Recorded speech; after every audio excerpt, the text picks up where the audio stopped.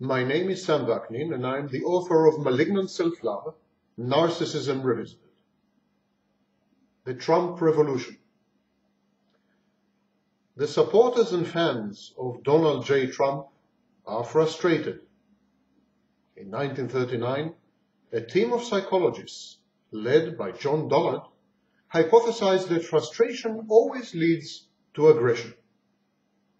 Legitimate grievances against a dysfunctional, corrupt, and compromised polity, a deceptive ethos, an American dream turned nightmare, a broken system that no longer works for the overwhelming majority and appears to be unfixable.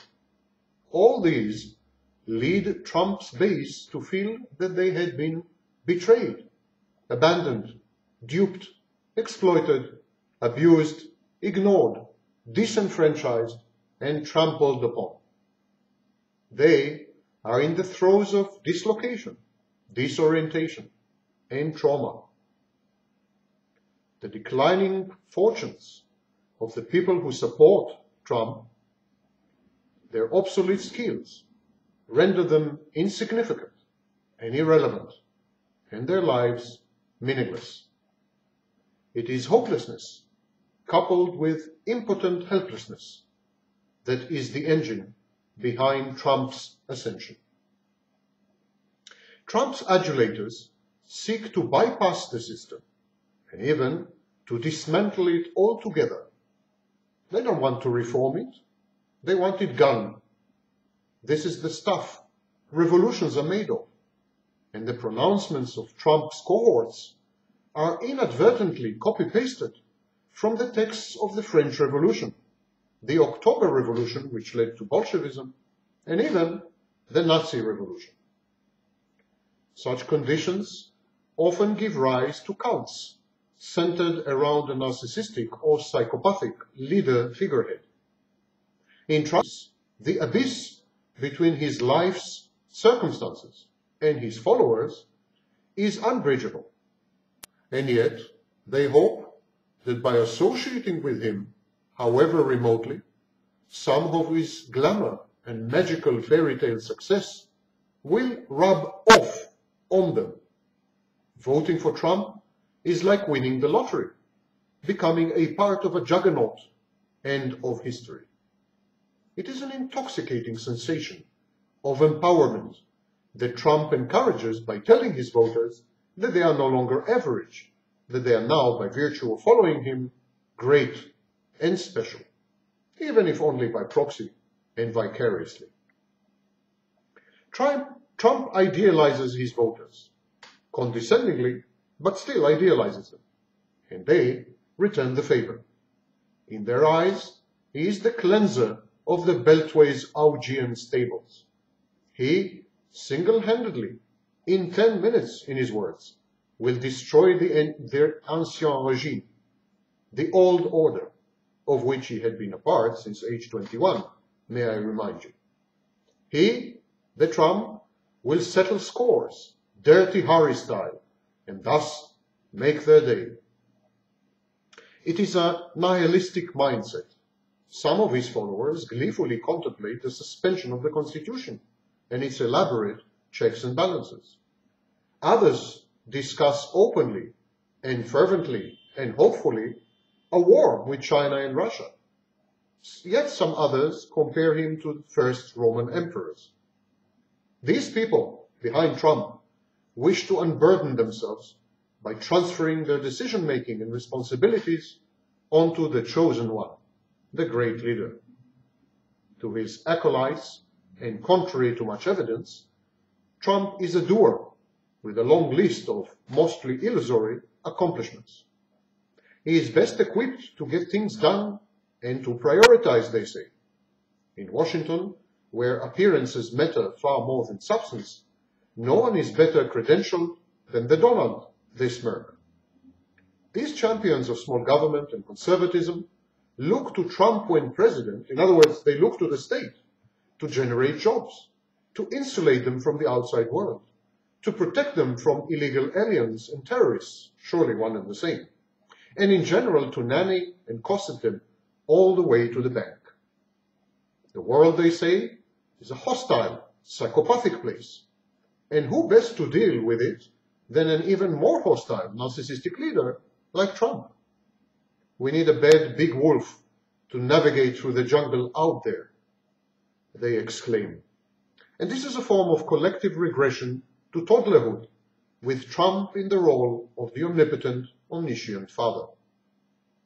In abnormal psychology, this is called shared psychosis.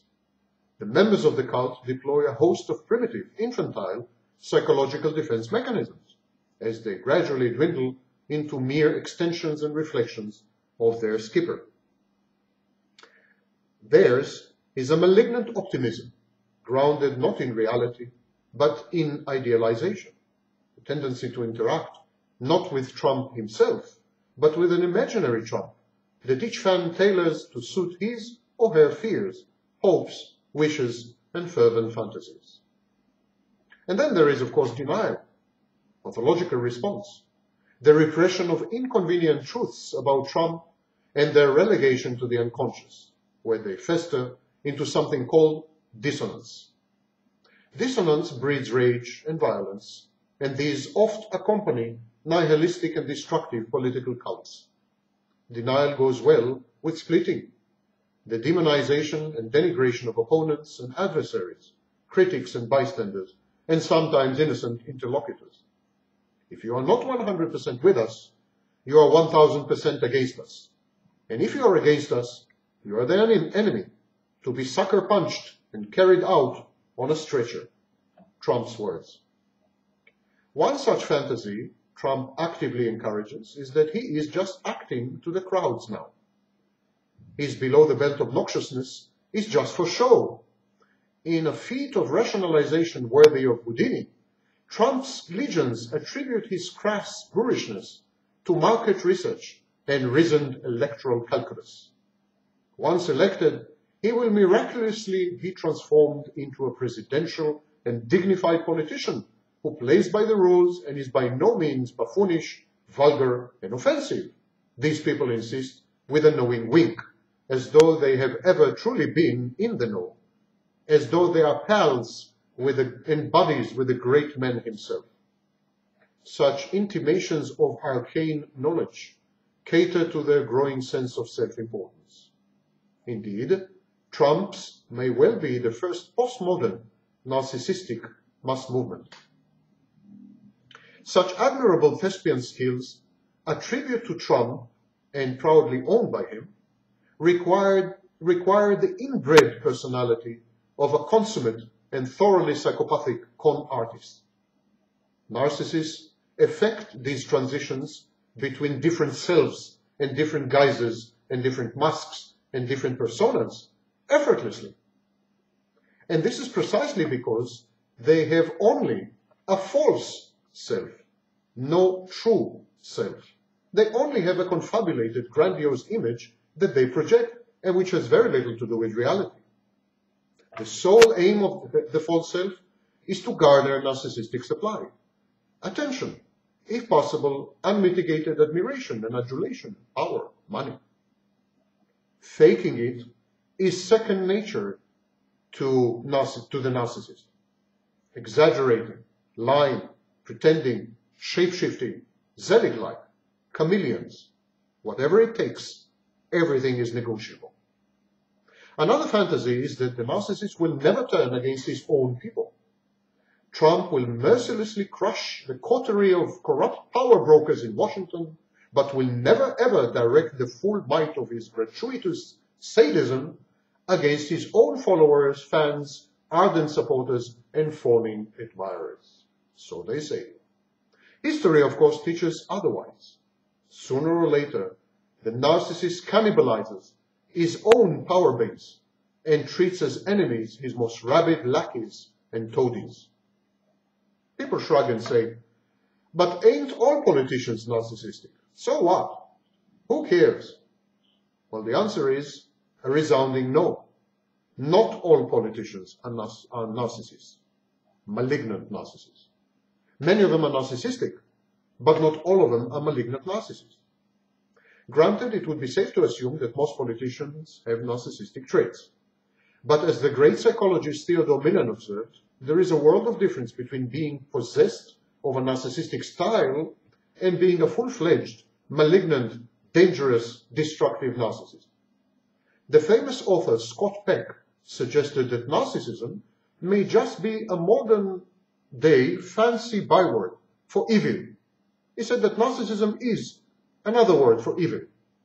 Scott Peck may have had a point, but evil should be contained and eradicated, not elevated to the position of the leader of the free world.